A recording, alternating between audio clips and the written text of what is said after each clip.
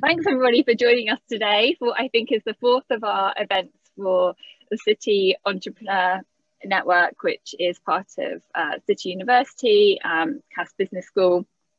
And today's event is going to be all about finding product market fit, developing your MVP, your minimum viable product. And we've got an incredible lineup of speakers, everybody from, we've got Sohaib, who's a founder, we've got Katelyn, who is a marketer, we've got Łukasz, who is a product specialist.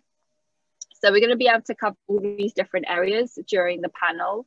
And we'll spend about 30-35 minutes with panelist questions, and then we're going to hand it over to audience questions. And we always run out of time for those. So if you've got a burning question, like, make sure you put it in the chat.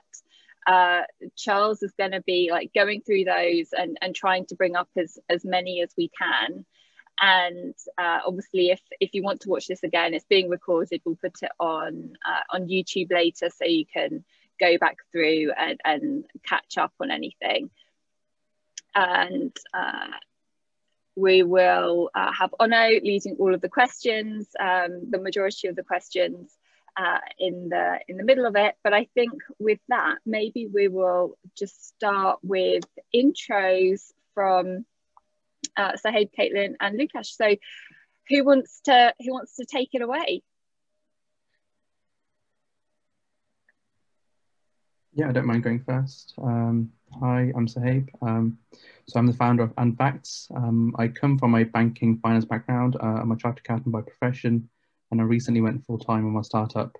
So we're focusing on supporting small businesses with insights that help them better understand what their customers want.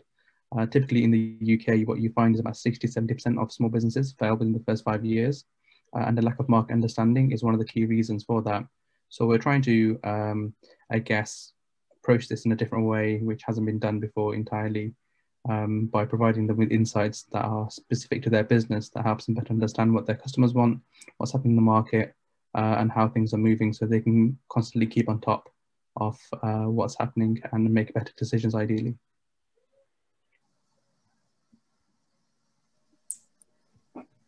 I can go. My name's Katelyn. I am based in New York City. I've been here, I've been kind of in the fashion industry for the past 15 years. I formerly was the COO of a retail brand here in the States called Rowing Blazers. We actually do pretty well in the UK too, so you might have heard of us. And currently I am the founder and managing partner of 56NY, which is a e-com and digital marketing agency here in New York.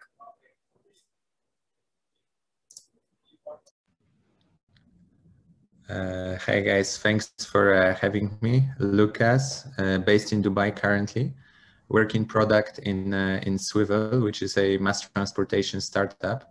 Before that, I also spent some time in product in other startups that you might have heard about. A couple of years in Jumia, which is the first e-commerce platform for Africa, and a couple of years in Careem, which got recently purchased by Uber. And yeah, I was mostly supporting development of digital products in those companies. So I hope, guys, yeah, I'll be able to contribute with the team. I have no doubt you will, as will everybody. So with that, let's kick things off straight away. I'm going to hand it over to Ono to start with questions. Thanks, Tori.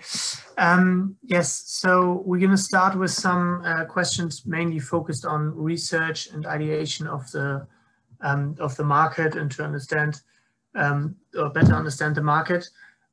So the journey from turning an idea into a hypothesis and then to put it to test. Basically, there is this one step that you have to really do the research, and then when you do it, you have to analyze the market and put it into your hypothesis, and then develop it into into the product. And I have recently read an article, or we have recently read an article, that there are many dead apps out there, and mostly due to lack of market product fit. So how do you really identify what's your target market and the segment that you're trying to serve? And how do you do best the desk research on this? I can take this. So it's an interesting one, turning an idea into a business. And I think it usually comes down to speaking to the user a lot. I don't think it's that complicated. Sometimes people do overcomplicate it with what kind of technology they want, or what features they want, or what kind of UI they're looking for. But I think at the core, it is about kind of talking to the user, as many users as possible, understanding what they want, what they're looking for, and what problem you're solving.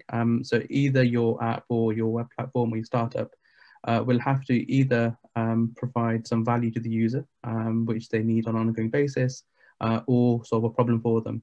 And I think if it does one of the two things, then potentially the user will keep coming back and keep using it.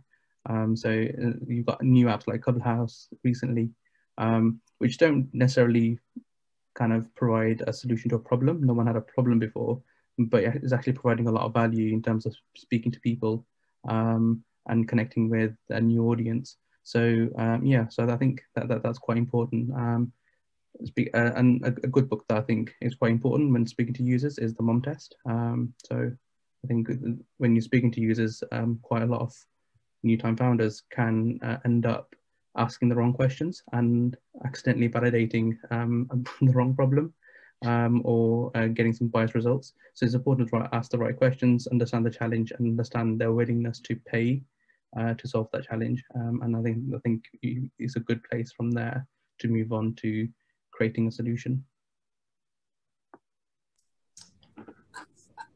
Lucas, do you want to go? Go, Katelyn, I'll wait. No, I tend to agree with Sohaib.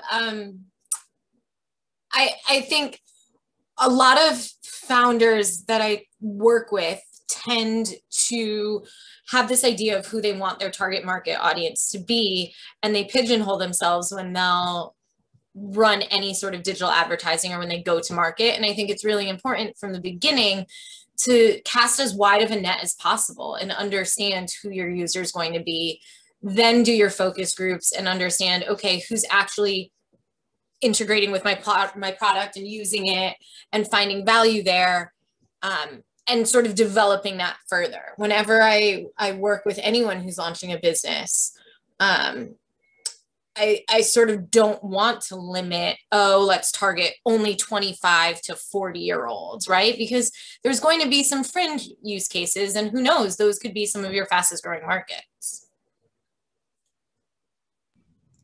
Yeah, I obviously fully agree with you guys. I just want to add to this that when sometimes when you have a big idea like around it, like you kind of spotted some big opportunity or problem or underserved need that you want to solve, I've visited people tend also to get lost in entire solution in this product mindset, thinking that, hey, we get super great idea, like, hey, let's launch it, it is gonna work super well. But we miss like what is really needed at this stage is this kind of first principle thinking, when you're actually able to divide all your problem into set of hypotheses and understand that those are actually assumptions and which of them are the most risky that you can test, right? So, I mean, there's like example, let's say there's given, I think everywhere as this hypothesis, like the guy that was supposed to, that founded Zappos was supposed to sell shoes online. No one ever done it before. So how can you even know that people can buy shoe online? Because you don't know if they're gonna try it on or not.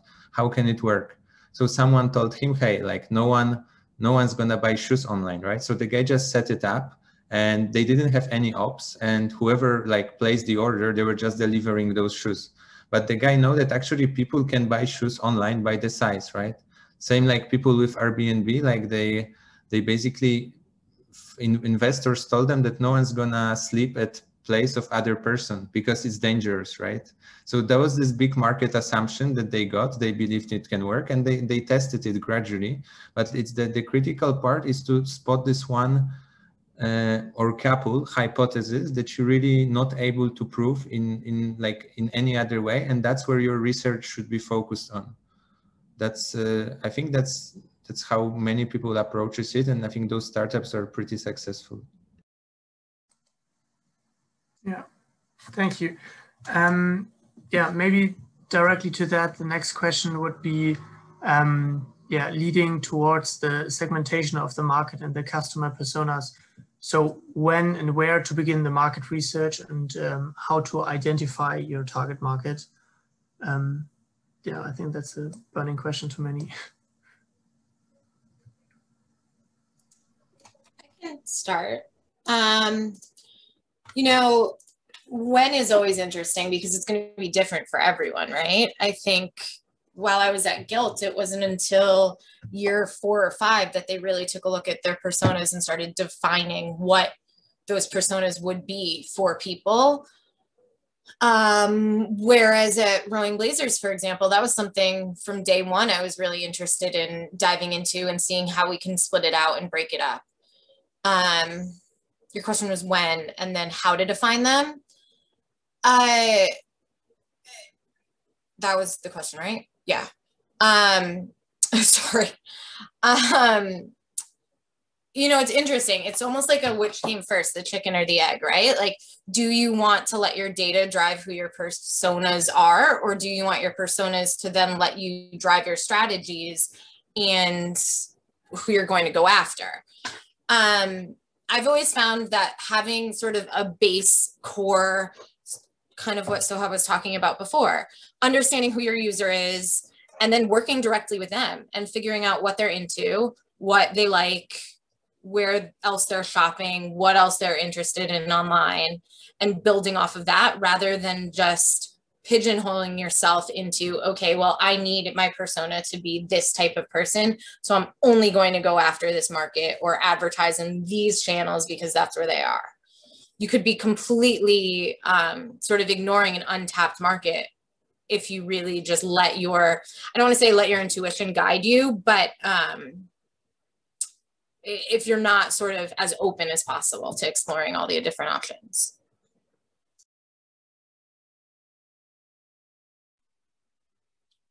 Yeah, I think that's quite interesting. But I think at the same time, it is quite important to have well-defined personas, because sometimes when businesses do start out, they'll have a very wide market net, and you won't be able to kind of add value to all of them. So in my instance, for example, when I was researching my idea, we wanted to provide insights and support small businesses. But when you start looking at small businesses, there's so many different kinds. I mean, there's construction small businesses, there's transport small businesses, there's e-commerce small businesses. And for us, when you start looking at the needs and what data they require to make the right decisions, it's so different. And I think it's the same for a lot of other businesses. I've been working quite closely with skincare businesses recently, and it's the same. If you look at the whole skincare market, I mean, it's millions of people in the world, or billions of people in the world. But if you try and create a product which applies to everybody, then you'll struggle. And I think where people do really well is then have multiple personas, but at the same time understand their niche. And I think it's one where you have to keep researching and understanding. You might have this overall hypothesis, but you need to find out, okay, who does this problem apply to the most? What segment of the market applies to the most? And that's how I think goes back to what Katelyn was saying, where you need to keep an open mind and keep researching, keep understanding your different personas that you have, and first kind of focus on that one persona that actually has your problem the most and is willing to pay for it. Once you've solved that problem for them, you can start then moving into other personas and solving problems for them as well. I think I don't really have much to add, but like if I would basically start about like thinking about totally new market or like new problem that you're basically gonna solve, you already spotted it somewhere, right? Because you know that this problem exists, right? So if it was your problem, if it was problem of your friend, of your mother or whoever you met, I mean, you kind of have your first persona, right? So the question that I would just like to ask or answer immediately through research is how many people like this are around me, and if I can reach them in any way, if they are not, let's say, too scattered around the world. And I think that's a good starting point. I agree with Katelyn as well that sometimes like on mass product or on product that are quite similar in terms of current offering, I don't see it like as a must to clearly define, you know, your kind of personas. If we're talking about transportation, for example, we can say that, hey, for us right now in SWVL, we got like, okay, there is millions of people in Egypt. All of them are commuting in Cairo.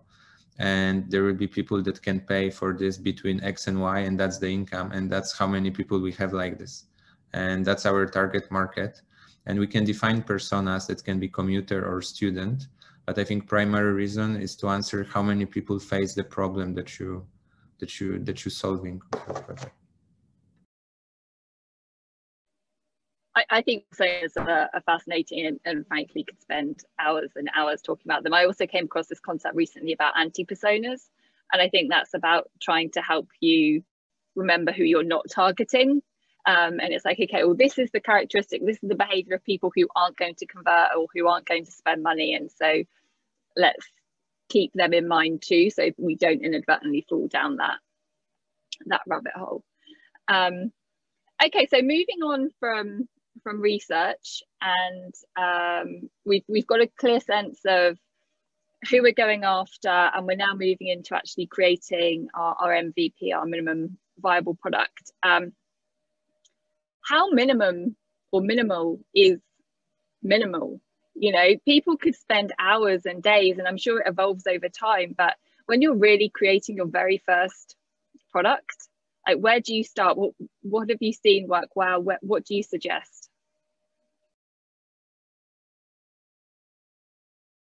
I can maybe just pick this one for now. So, I mean, we speak about like, there's this MVP myth because like it was popularized in the literature like a couple of years ago, like everyone speaks about MVP, but many times what people need is either like a proof of concept or prototype, or like you don't need to directly like whatever definition we take. The point is that you're able to check if your initial hypothesis that you isolated before, if it actually works, right? So if you want to feed people with whatever insects, you need to try if people can, for example, or whatever food, new food, you need to try if people can actually eat it, or if there is any interest in it. That can be one of hypotheses that you have to check. And in my opinion, MVP, like asking how minimal it has to be, I think actually you don't need to build anything. Like there is a very interesting story of the guy who founded Robinhood, and because of regulations, there was like a chicken egg dilemma kind of, because he couldn't launch product because he didn't get approval.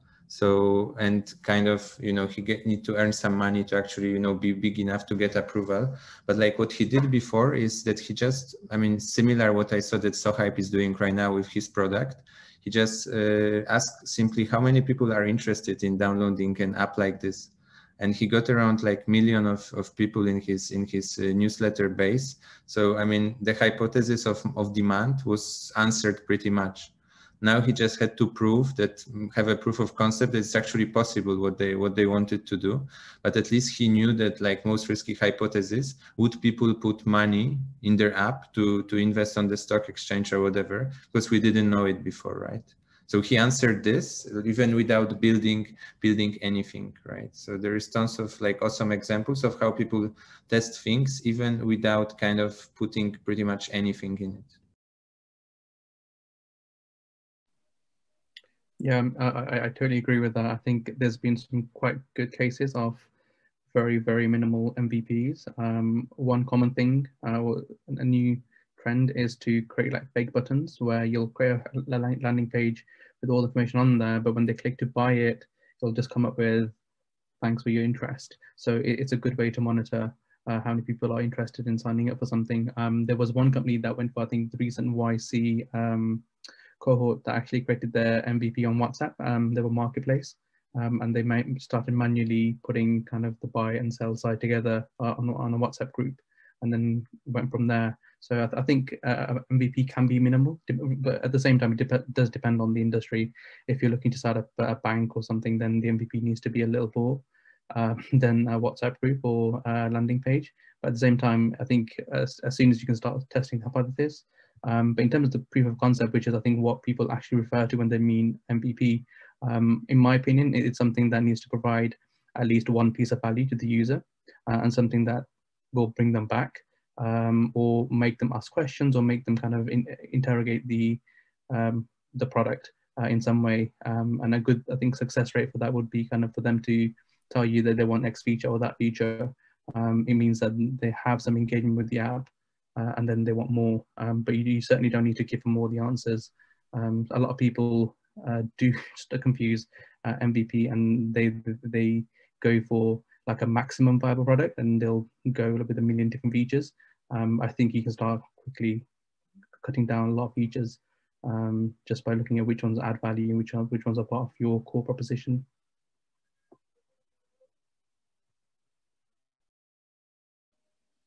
Yeah, I love all of that, and I think also I've heard too about just getting it out there, because everybody gets so concerned about things being perfect, but really you just need data, don't you, to validate your hypothesis in the first place, and then move on from there.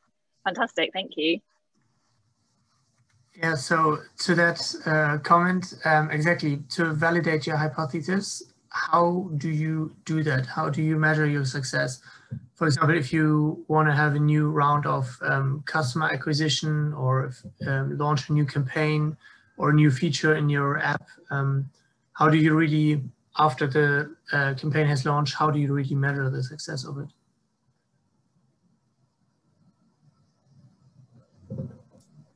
So it's an interesting question, right? I think everyone will define success differently based on what their goals are, right? If it's profitability, if it's getting new customers, if it's driving sales and ROAS. I always, listen, we all know that one test isn't enough, right? And I think what's really important is that just because you've launched or you've set your one campaign doesn't mean you shouldn't be testing another one, right? It could be as simple as you sent it out on a Tuesday versus a Wednesday, and that made all the difference in what your retention or conversion rates were. So I love testing. Obviously, I'm a marketer, but I can test all day long and not stop and still find different things. And I think the important thing is kind of what Tori was saying, is it doesn't need to be perfect. It just needs to get out there, and people need to see it and need to be able to interact with it. Just like the way I'll explain it to my clients is, when you build a house, you set your blueprint, and then you get your designer, or you do your rooms one by one, and then you renovate 3 years later, and you change it and you fix it, and you see what works and what doesn't work and what you want to optimize. It's the same with anything online, right? You constantly want to be optimizing. You build your house, but the work's never really done.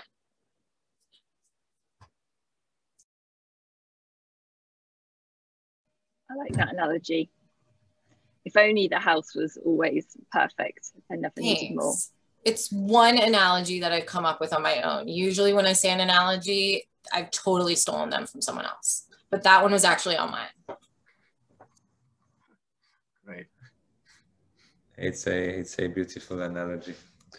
So, but yeah, I fully agree. And honestly, if you set up something totally from scratch, this measurements KPI might be super challenging. Like at the end, it's up to you, what you're gonna do with it. But if your business plan or whatever model that you assumed, think that you need X number of users, or you estimate certain interest, or you think you can reach, I don't know, 50,000 people with your app, you will know pretty fast what's the level of this. It's gonna give you, not gonna give you the exact number, but it will give you some scale, right? Obviously you can move from there. Let's say you didn't spend much on online marketing, but you will know if it was one person or just your parents, or maybe 1,000 other people, right? So I think that's pretty challenging. If you work on bigger products, when you already have some, I'm talking about the startups I worked on, it's pretty easy to set up success, right? Because you have perfect tracking, you already have millions of users of your product, and then you can define it on very clearly what you want to achieve. If it's like improvement in your profitability or conversion rate, and what are different decision criteria that you're gonna take after certain results reach significance, etc., etc. So, but that's, I think when you build something totally from scratch, it's a way more challenging, and it will always require some leap of faith, even as exactly as Katelyn said. I also want to add something quickly too. What I learned very early in my career as like just a little pro tip, before you start any campaign or launch anything, sit down and ask yourself why. Like, why are you wasting the time doing this? Why are you spending money on this? What is the number one thing you want to get out of it? And do that before you've gone live with anything. Right? Do that before you've defined your creative, before you've defined your audience, before anything has gone live, where you could sort of let that skew what your next steps are going to be, but just always ask yourself what your why is. I found that helps a lot. Yeah, just really quickly on that. Yeah, I think a good way to do the why is through the business model canvas. It's quite a good tool to use, and that takes you through all different elements, and you do ask yourself why in multiple different forms, which really helps you get underneath your idea. And just touching on what Katelyn said earlier about kind of your hypothesis testing, there's so many different variables that could play an impact on what your result is. When you're doing a landing page, your copyright, your ad campaign, the way you word things, the way kind of your layout is, all these things can play an impact on the outcome that you get. So whilst necessarily your idea might be sound, the way you describe it might not be sound, and it could result to a totally different outcome. So I think in the end, I think what Łukasz said earlier, it does come down to you taking a leap of faith and you having enough understanding of what you're doing, and if people will want it. And I think a good way to do it is maybe talk to as many users when you do get a yes through your website, speak to them, see why they said yes, and just keep drilling down. Yeah, thank you. Yeah, very insightful. Now the big next part is actually the product build itself. So you've done your research, you know there's a demand for the product, you want to build it, you've put together the plan of how to do it, and then yes, how do you actually do it? So obviously the big question first, do you build an app or is it going to be more web-based? And then what are the pros and cons of both? What are the numbers of employees you need, the developers? What are the costs? Obviously for every startup, the biggest question in the beginning. Also frequency of updates. I know, for example, mobile phone apps, you need to have kind of a different version for each single mobile type out there, which obviously from a certain point becomes very expensive. Yeah, what are your thoughts on that, your insights, your ideas? So I would just follow, like, regarding like whatever stack you decide to choose, if it's a mobile app or website or whatever, should depend on the use case that you have for your customer. I would not be driven by how easy it is to develop. Like right now it's pretty easy. Like basically there is so many tools that allows you to set up websites within 2-3 minutes, even e-commerce platform if your use case. So I would not, and mobile or web, it doesn't really matter. I would focus on like what your customers really need in this specific case. What's the point if they're gonna stay with you for a long time? Maybe it's a better idea to have a mobile app, etc. But I think there is like so many different tools out there, and it's like grew so much over the last 10 years that as long as you don't do something that is very specific, you're basically able to set it up from scratch in 10 minutes, whatever it is.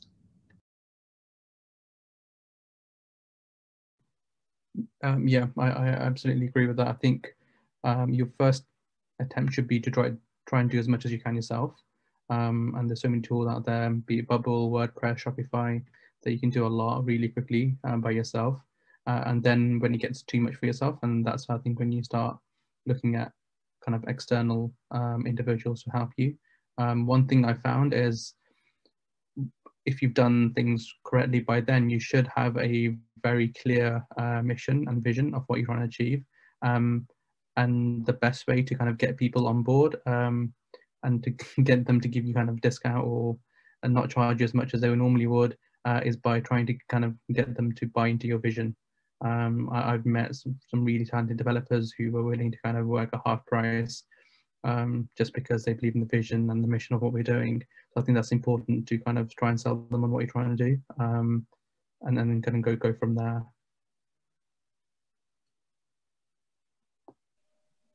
I love that. I think you're touching upon an interesting piece there as well, aren't you, Sohaib, about just the importance of storytelling and the ability to really clearly communicate what you're trying to do, which not only is important when you're trying to build a product, but then of course when you're trying to market that and get that message across to all of your users as well, and helping them understand what your product's all about.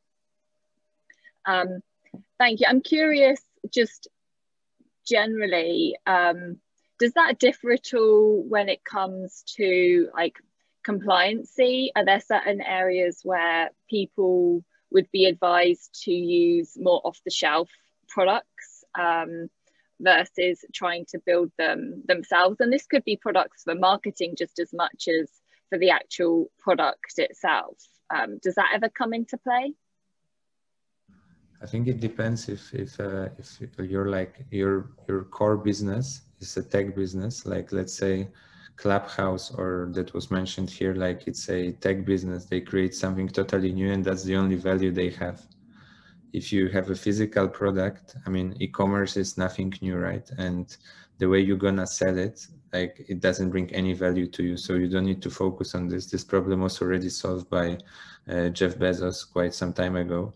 So, I mean, whatever platform you have, right? It's just gonna work for you because your core business are the products you're selling in this case. But I think if you're really focusing on tech, on experience, you're building something new, then you need to start to building it on your own, right? Yeah, yeah, I totally agree with that. And I think you also have to look at what's your core value proposition in terms of the platform that you have. For us, for example, with data being integral to what we're doing, we did have off-the-shelf data solutions available. They were quite expensive, but the main reason we didn't go for them was the level of control that we needed over our own platform and the delivery of what we're doing. So it was kind of better for us to create something in-house that's more robust and we have more control, because ultimately, although for MVP, it's okay to cut corners to an extent, but what you don't want is for you to spend a lot of money on an MVP and then know you're going to scrap something later. So I think it's if you can do things in the right way from the beginning. But at the same time, if you do have a more simpler business model, then there's so many tools out there, be it WordPress, Bubble, Shopify, that you can use and you can create things on top of. And there's so many large businesses that are created on top of those platforms as well. So I think it's always good to explore as many solutions as possible. I know that our first MVP that we did was like a very basic product that we used Google Data Studio for. So there's lots of different solutions that you can use that would help you get to your first point. I deal mostly with a physical, tangible good. And I really love this question because knowing that it's 2021, almost everyone approaches their business with a global mindset and how they're going to target people everywhere in the world, right? And it's not only important to take into account the actual like compliance regulations in each country or in each state, right? The way Americans approach healthcare is different than the rest of the world, unfortunately. But it's understanding that here in the States, something is selling a pair of prescription eyewear online is a lot different than selling it abroad, and what the limitations and how that just defines kind of your tech stack. And more importantly too, I think it's also understanding the cultural challenges and differences as well, right? Americans, we use credit cards like it's free. In South Korea, you wouldn't want to have a strategy around credit and how that differs. And it kind of helps define, once you understand the markets you're going after, and I say that high level as just the countries. It can help define what kind of your compliance tech stack will look like.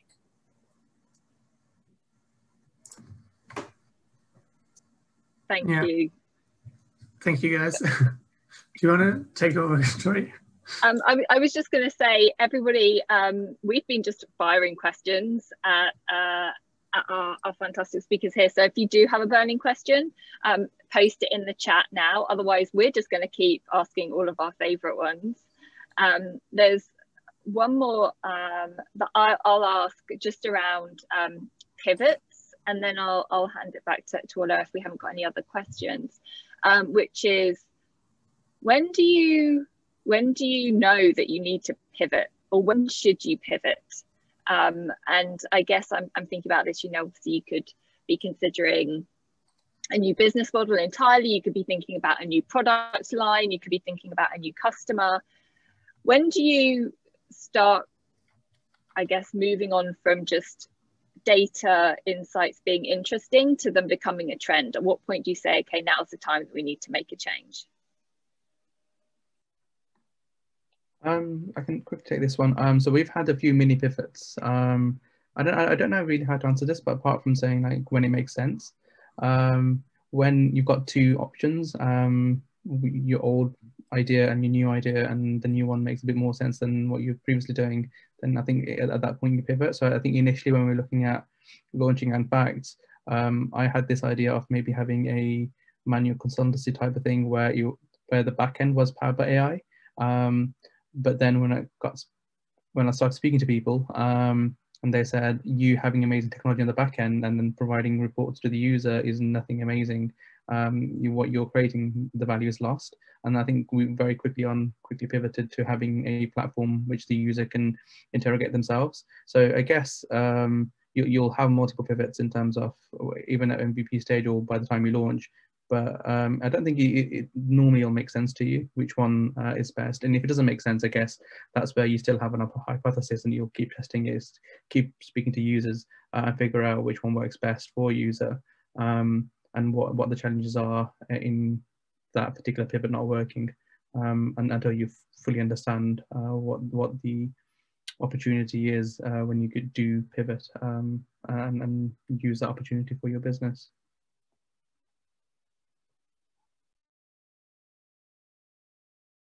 I like what you said just there. It's like when the new idea looks better than the current one. I don't know that it gets more straightforward than that. It's just when the grass is, genuinely greener as opposed to just optically, you might think it's better. Fantastic. Okay, Ono, back over to you. Yes, thank you. So as we're still waiting for some questions from the participants, we're gonna enter now the quick fire round, which is basically, I'm gonna ask a question. We have 3 questions lined up, and you guys just gonna give your quick thoughts and just shoot them straight out. Yeah, just to give a little overview about some topics here. So question 1 would be about the tools that you use to prototype, to create your MVP, and also to find your target audience. Which would be the ones that you suggest? Obviously, always keeping in mind that there's differences with B2C and B2B. Yeah, fire away. A platform that I think I've used for like a good 10 years now, and I keep coming back to is WordPress. For MVP stage, for early kind of testing, it's so good. You've got so many templates out there through like Theme Forest that you can create anything from a simple website. I know someone who's creating a fintech MVP using WordPress, so I think it's really versatile, and I think possibly the new one, Webflow, something like that right now, could work really well as well. But I think WordPress, given how long I've used it, is one of my favorites to create any or test any idea. That was going to be mine. Webflow. I use Shopify 9 out of 10 times for anything e-com related. I prefer to use Shopify, but I've recently started working with Webflow a lot more because it's just so easy. And for people who don't know what Webflow is, can you explain? It To be honest, I actually don't know enough about the company. I know it's a platform that was designed to take the dev work out of platform design. Specifically, I just actually referred a fintech customer to Webflow for this. If it's a non-transactional item and more of like an educational type of site, it's really good. The concept is kind of anyone can create a website, and you don't need to be a developer to have a really robust functionality. Thank you. Yeah, well, that's something so like WordPress, Wix as well is an awesome tool. Like Wix is pretty much the same thing. You can set up like in 5 minutes any like a forum or website or whatever you want to choose the template. It's gonna be there super quickly. So like that's for websites, like that's for standard templates. The same Shopify could be very good for e-commerce, super standardized templates, like very quick. If you guys want to be like more creative and you really want to design something on your own, let's say on mobile device, I think Figma or Maze are super interesting. So what Maze does is basically you can put a couple of screens that you designed all together and then see the paths of users who actually interact with it. So you can kind of do some tests, and it shows you the heat maps of how people clicked on certain things. I don't think like, I just want to like show some other tools as well versus the one that are mentioned. I don't think it's very necessary on the early stage, but once you improve your product, it's super critical because you really see how people approach. You really validate if what you think they would understood as component, they would really click on it and what they do with it. So that's super, super kind of valuable, and you can set it up pretty quickly. Great, thank you guys, super interesting. Just towards the audience, we're gonna put all the names of the apps. We're gonna send a little follow-up email, and then we're going to put all the products, so no reason to Google like crazy right now. Keep listening. Great. The next question would be, how do you prioritize, be that products or features, campaigns? Again, obviously, it's going to be very different between B2B and B2C, I guess. Yeah, what are your thoughts on that?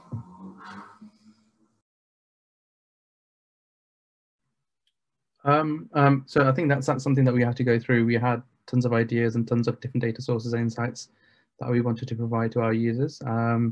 And I think in the testing, when you are going through these ideas with the user, there'll be some things that they'll really kind of, their eyes will light up on. And I guess those are things that you will prioritize on.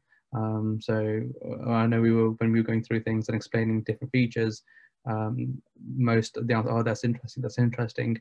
And then there'll be one, oh, really, you can give me that. And then suddenly, okay, okay, that's the one that you need to be focusing on. So our whole MVP now is actually focusing on, there's one particular feature that users kept talking about, and our whole MVP is kind of focusing on that, and all the other features are now kind of later down on the roadmap. So I think when you speak to users, they'll subconsciously, maybe if it's not even kind of them saying it's amazing, but if they're interested in asking you follow-up questions about that, it kind of shows that they may be interested in that, and that's the one that you should be focusing on. So speak to users and get feedback from them.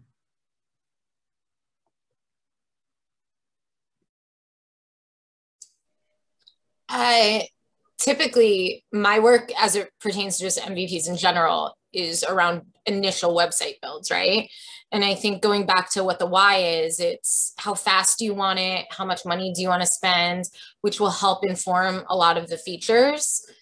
Everyone wants a website with all of the bells and whistles, but sometimes you have a bigger budget on your champagne dreams. So it really all depends on what it can be.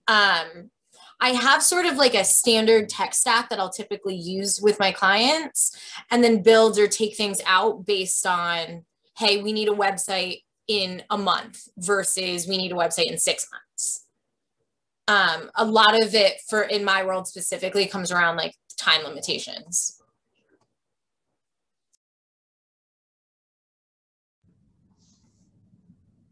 Yeah, I agree. I just want to add like that there's like a lot of frameworks that you can find in product management when you basically compare effort to impact to how confident you are regarding this impact. There's a lot of things, but like the one question that is very good to answer, because obviously you won't be able in many cases to bring it to one KPI that you can easily compare between each other. It's to ask question like, what will happen if I'm not going to build it, right? Let's say you might end up like with building, I don't know, for new market that you think gonna bring you 50% of increase in revenue. But you might also, on the other hand, think of improving your, I don't know, payment security, and it doesn't bring you any value in terms of finance. But if one customer reports that their credit detail got stolen, like your business might, image of your company might be destroyed forever, right? So, I mean, it's a very hard choice, but like the question that we usually ask is, what happens if I don't build this? And that's the ultimate validation. And I think it's kind of follows up as well on the Brandon question. I just saw it on the chat. How much can you deviate from your vision, like when you work on MVP? And I would say like as much as it's not gonna destroy like your retention or in any way your reliability. Because like all is fine if you say, okay, you just gauged interest and we're gonna come back with this product in 3 months, that's fine, people understand it. But if you start to sell something that people will remember super bad, if you're an e-commerce company and you're MVPing something and you're not gonna deliver products in a timely manner, that's like not a good start. So you should not compromise on experience, on your promise to customer, even in MVP stage.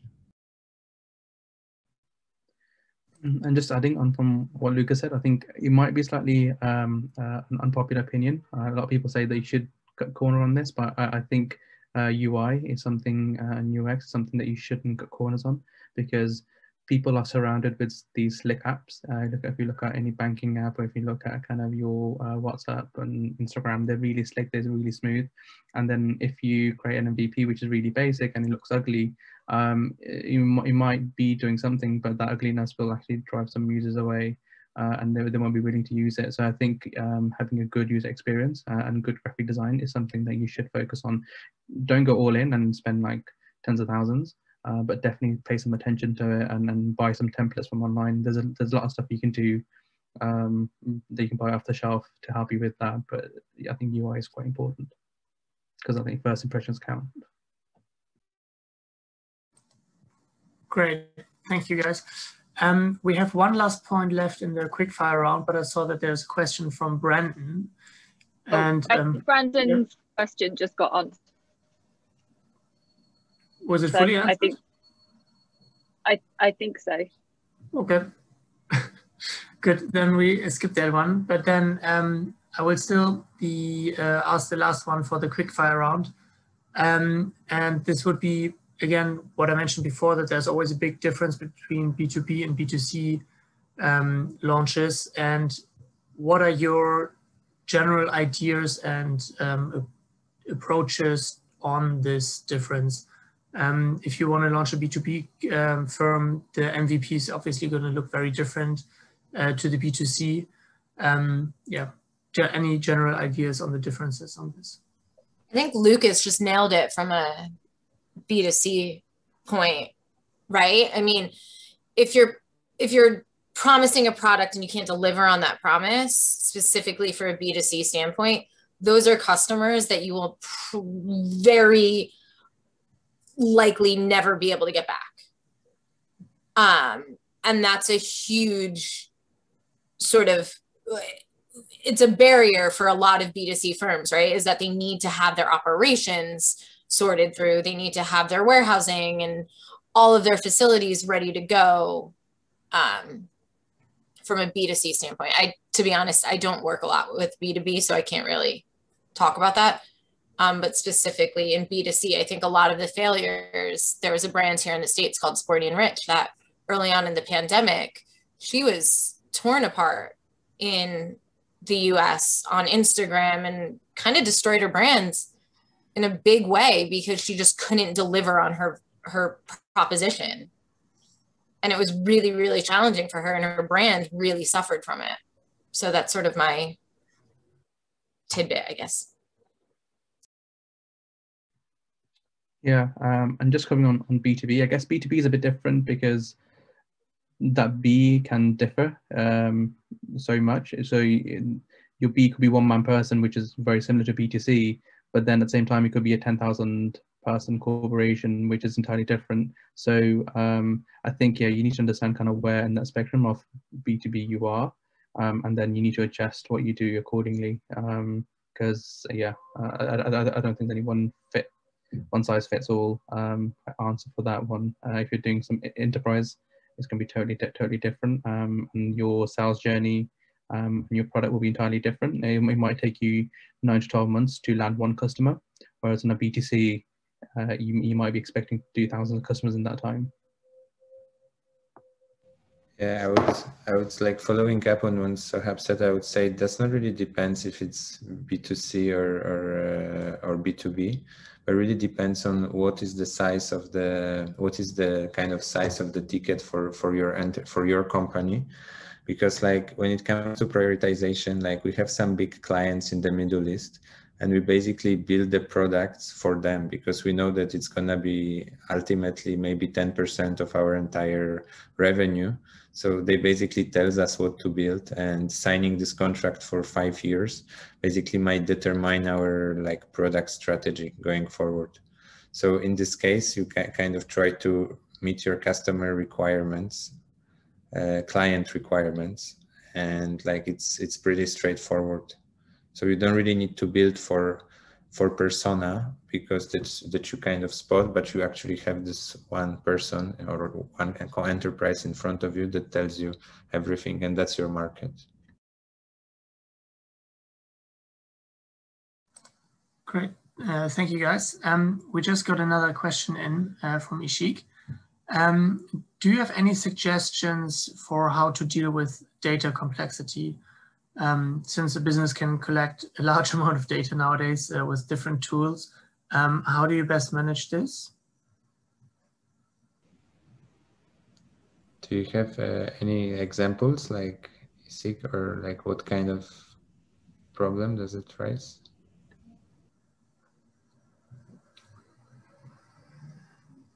Ishik, if you want to talk, otherwise you can also unmute your microphone. Maybe it's easier in terms of. Okay, she's texted. Google Analytics could be one, for example.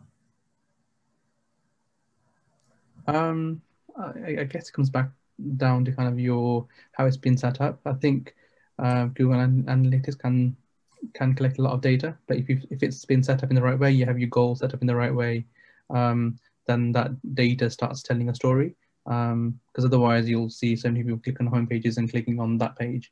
But if you've got your goals, and I guess it's that journey that you need to understand on what actions you want the user to take. So if you are expecting to kind of collect a lot of data, I guess you need to set it up in the right way. So when it starts flowing through, it starts helping you.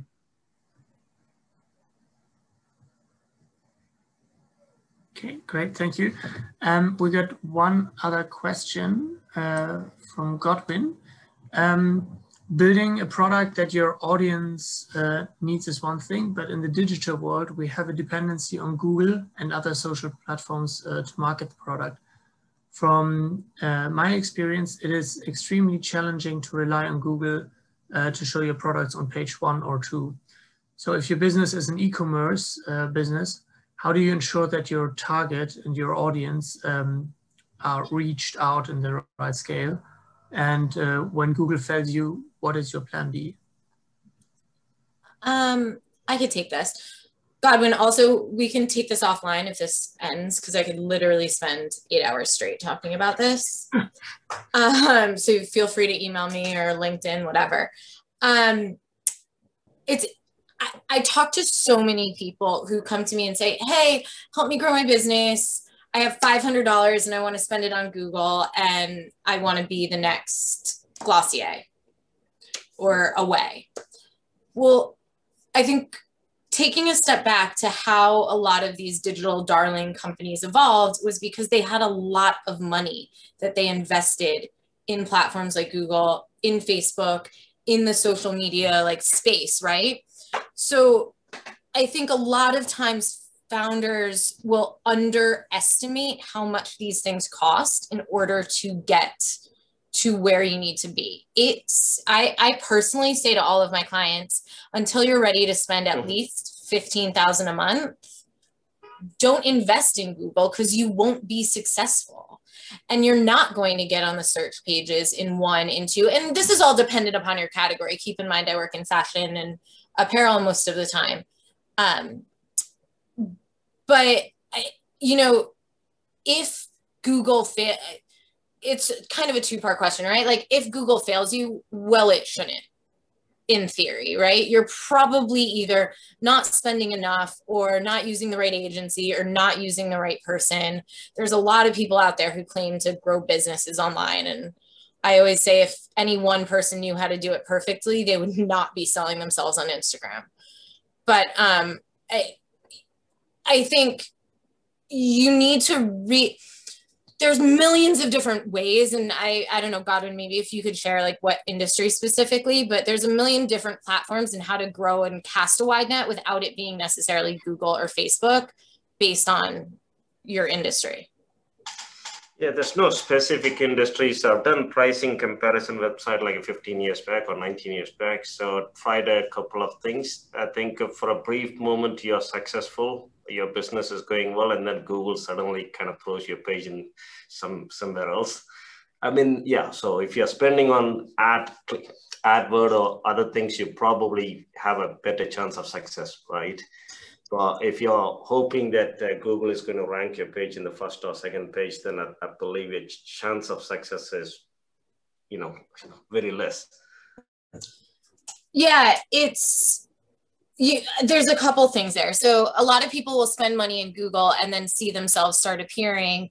And then they're like, oh, we can scale back or we can drive more efficient ads.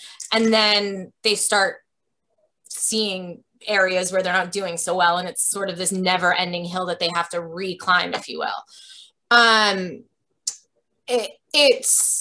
It's challenging, right? Google, Facebook, they're out to take your money and they don't care how well you do as a business.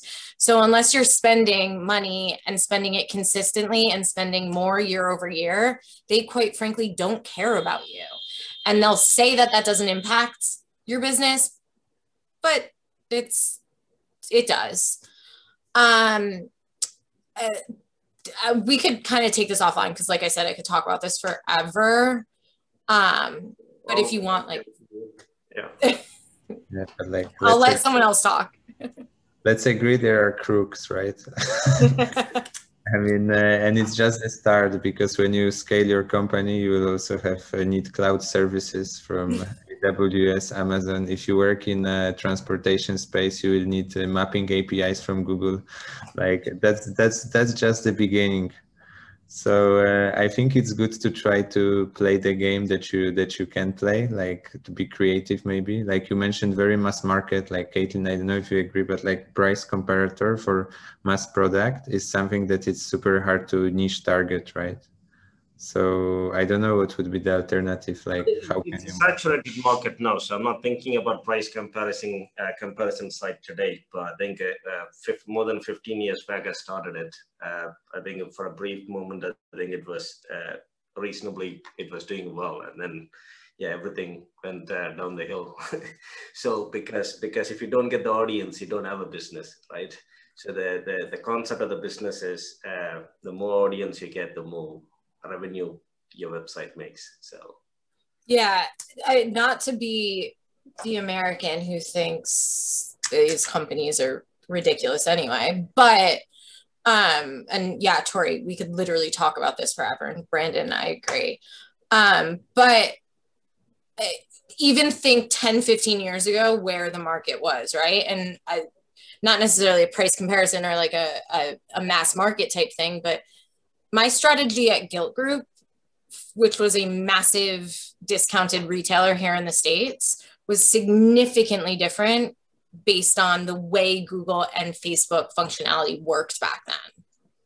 right? It was just a very, very different strategy. And I think so much changes so quickly. And the reality is you need a lot of money to be able to support it. Absolutely, yeah. I think the other thing. Sorry. Sorry, yeah, it's a really quick point. I think the other thing that you should try and do is Google or Instagram or whichever social media platform should only be a originator for you, and you should try and take ownership of that customer as soon as possible. So don't rely on Google to keep feeding you that customer every time. You should need to kind of bring that customer into your own ecosystem, so that the next time around when they come to you, they know where to find you, or they come directly, or you have an email address or some contact with them that you can kind of keep going back to that user. I think that that's quite important because, as kind of Katelyn mentioned, Google will keep changing algorithms and they'll do that every month. You need to keep constantly spending money or keep updating your content to ensure that you're page one on Google. Like knowing your persona should help, right? Because you can reach certain segments for free in different places. So like if it's product for software developers, you should probably know where you can find them, and you can just start like in the certain manner that doesn't cost you anything. Perfect. Thank you. Very useful. Thank you, everyone. Great. Thank you, guys. So if there are no more questions from the group, then we come to the important part of how could people reach you, our dear panelists. Katelyn, you mentioned earlier already that people can reach out to you on LinkedIn. Are there any other sources how people can reach out to you? Do you want me to share like my email and site here and stuff? Yes, I can. We can do that, but also otherwise we can also add all your details in the email, in the follow-up email. Oh yeah, you can keep, this is an extension of my arm. Literally take my number, take my email, take my address. I accept all forms of communication. Right. I'll put my email in the chat and everything else. Perfect, thank you.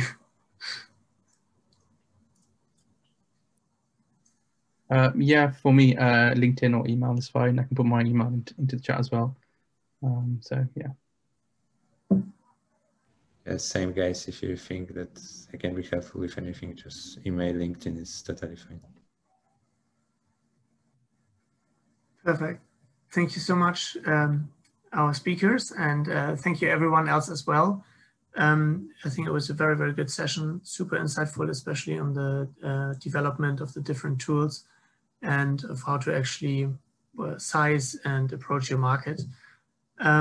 Yeah, so with that, we would close this session. Again, big thank you to the speakers and all of our audience. And yeah, we will probably see us all again on the next meeting that we probably have in mid-May. Thank you, everyone. Bye-bye. Thanks so much, guys. Thank you guys so much. Thank you. Bye. Bye. Bye. Thanks, bye.